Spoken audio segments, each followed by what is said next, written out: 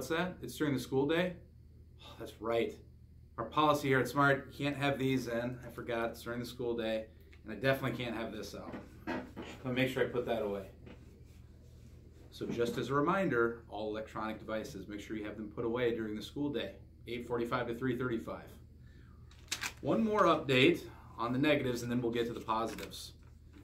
For tardies in a day, if you have 4 tardies in a day, you will have a lunch detention the very next day. Okay? So if you have 4 tardies in one day, the next day you will be assigned to a lunch detention. If you have 12 tardies in 1 week, you'll be assigned to Saturday school. Any questions, please ask Mr. Jones. All right, now to the positives. We're having our PBIS celebration coming up here in a few weeks. Looking forward to that. The last time we did this, we had roughly 450 students that were involved that did a great job. We have boys basketball that's starting up. We're very excited. We're looking to compete for a city championship again. And also, in every class, we did the Teach-Tos, talking about our SOAR behavioral expectations, how to respect ourselves, others, adults, and resources, and what it looks like in each setting.